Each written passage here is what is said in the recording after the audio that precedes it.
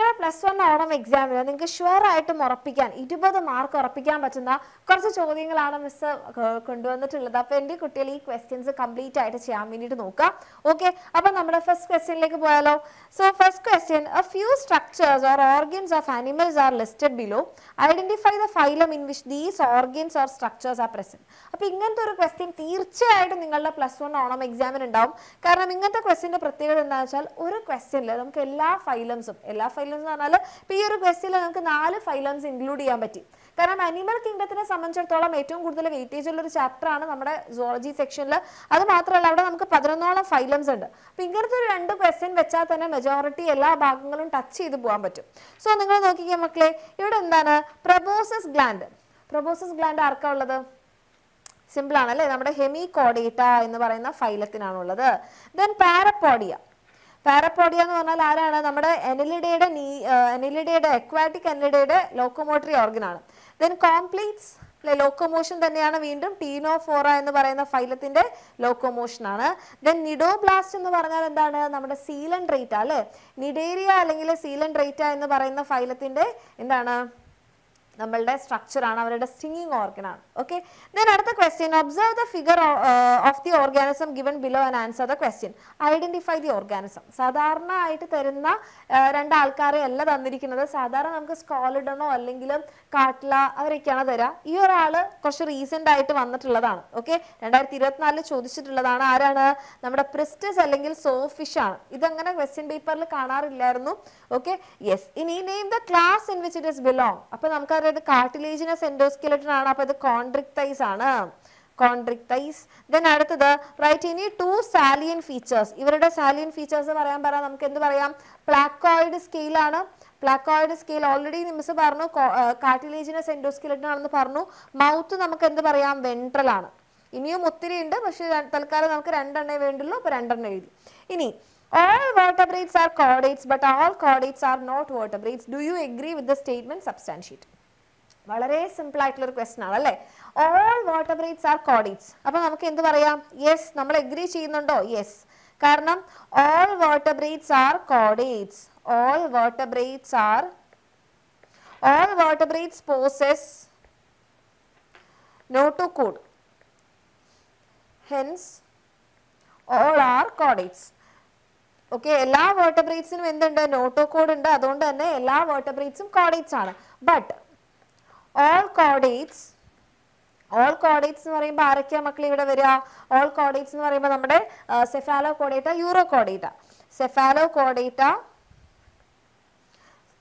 സെഫാലോകോഡേറ്റ and Urochordata do not have, അവർക്ക് എന്തില്ല? Do not have vertebral column. അപ്പോൾ vertebral column ഇല്ലെങ്കിൽ അവർ vertebrates അല്ല. So all chordates are not vertebrates. Okay, then അടുത്ത question ദാ miss പറഞ്ഞില്ലേ ഇങ്ങനത്തെ വരുമെന്നുള്ളത്. ഒന്നെങ്കിൽ ഒരു ഫൈലം തന്നിട്ട് അവരുടെ ഫീച്ചർ എഴുതാൻ വേണ്ടിയിട്ട് പറയും, അവരുടെ ക്യാരക്ടറിസ്റ്റിക് ഫീച്ചർ എഴുതാൻ വേണ്ടി പറയും. അതല്ലെങ്കിൽ ക്യാരക്ടറിസ്റ്റിക് ഫീച്ചർ വന്നിട്ട് ഫൈലം പറയും. ഇത് വന്നിട്ട് ഒരു പ്രോസസ് ആണ് തന്നിട്ടുള്ളത്, അല്ലെങ്കിൽ അവരുടെ ഒരു ഫീച്ചർ ആണ് തന്നത്. വാം ബ്ലഡഡ് ആനിമൽസിന് നമ്മൾ 1 വേർഡ് ആയിട്ട് എന്ത് പറയും? നമ്മൾ വാം ബ്ലഡഡ് ആണല്ലേ, അപ്പൊ നമ്മൾ പറയും ഹോമിയോതേംസ് എന്നാണ് പറയാ, ഹോമിയോതേംസ്. Okay, then body surface ഡിസ്റ്റിങ്ക്ട്ലി marked into segments ഉണ്ടെങ്കിൽ നമ്മൾ അതിനെയാണ് പറയാ മെറ്റാമെറിസം എന്നാണ് പറയാ. Then property of living organism to emit light, നമ്മൾ എന്ത് പറയും? ബയോല്യൂമിനസെൻസ് എന്നാണ് പറയാ, ബയോല്യൂമിനസെൻസ്. ദെൻ അടുത്തത് sexes are not separate. Sexes R separate എന്ന് പറഞ്ഞാൽ ഡയേഷ്യസ്. അപ്പൊ ഇവരെന്താണ്? മൊണേഷ്യസ് ആണ്, മൊണേഷ്യസ്. റെഡി? ഇനി നമ്മൾ അടുത്ത question, explain any 2 groups of organism based on coelom, give 1 example for each group. ഏതെങ്കിലും 2 ഗ്രൂപ്പ് ഓഫ് സീലം പറയാനാണ് പറഞ്ഞിട്ടുള്ളത്, ആൻഡ് എക്സാമ്പിളും കൊടുക്കാൻ പറഞ്ഞിട്ടുണ്ട്. അപ്പൊ നമുക്ക് എന്തൊക്കെ പറയാം? എസീലം പറയാം, ദെൻ സ്യൂഡോസീലം പറയാം, സ്യൂഡോസീലം. അപ്പൊ എസീലം എന്ന് പറഞ്ഞിട്ടുണ്ടെങ്കിൽ there is no body cavity between body wall and gut wall.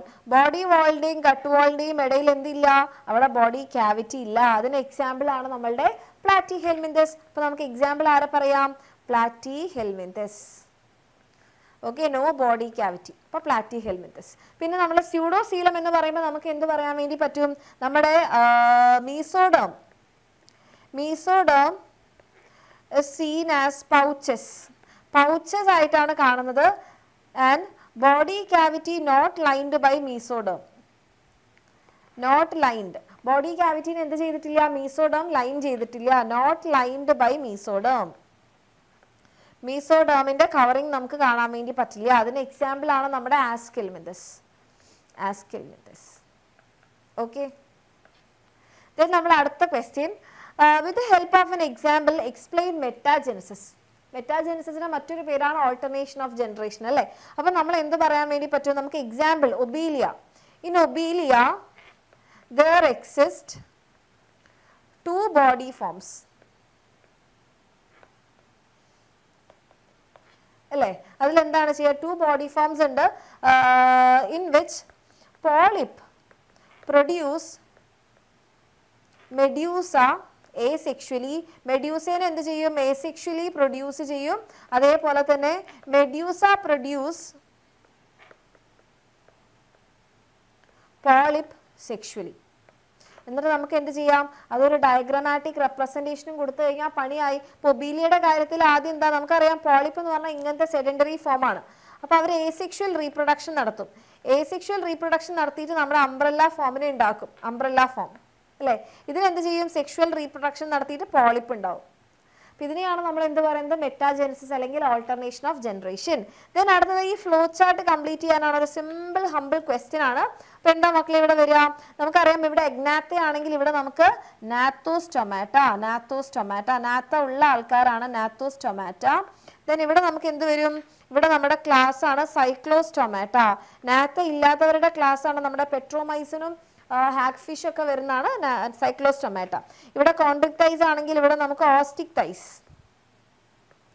Then ഇവിടെ നമുക്ക് പീസസ് ആണെങ്കിൽ ഇവിടെ നാൽക്കാലികളാണ് ടെട്രാപോഡ. ഓക്കെ, യെസ്, ബാക്കിയുള്ള എല്ലാവരും തന്നിട്ടുണ്ട്. അപ്പോൾ 2 മാർക്സിൻ്റെ ആണ്. ഹാഫ് ഈച്ച് 4 ഫില്ലിങ്സ് ആണ് കേട്ടോ. ഇനി അടുത്ത question, following are the key characteristics of N animal group. Circular sucking mouth ആണ്, വിത്തൗട്ട് ജോസ് ഇല്ല എന്ന് പറയുമ്പോൾ തന്നെ നമുക്ക് ആരെ കിട്ടിയിട്ടുണ്ട് അല്ലേ? നമ്മളുടെ ഏതാണ് ക്ലാസ്? നെയിം ദ ക്ലാസ് എന്ന് പറയുമ്പോൾ ക്ലാസ് സൈക്ലോസ്റ്റൊമാറ്റ. നമ്മളോട് പറഞ്ഞിരിക്കുന്നത് 2 എക്സാമ്പിൾ പറയാനാണ്. 2 എക്സാമ്പിൾ പറയാൻ നമുക്ക് എന്തൊക്കെ പറയാൻ വേണ്ടി പറ്റും? നമ്മുടെ പെട്രോമൈസൻ അതേപോലെ തന്നെ മിക്സിൻ. LP സ്കൂളിലെ ഹെഡ് മാഷ് അല്ലേ? LP ലാംപ്രേ, പെട്രോമൈസൻ, ഹെഡ് മാഷ്, മിക്സിൻ, ഹാഗ് ഫിഷ്.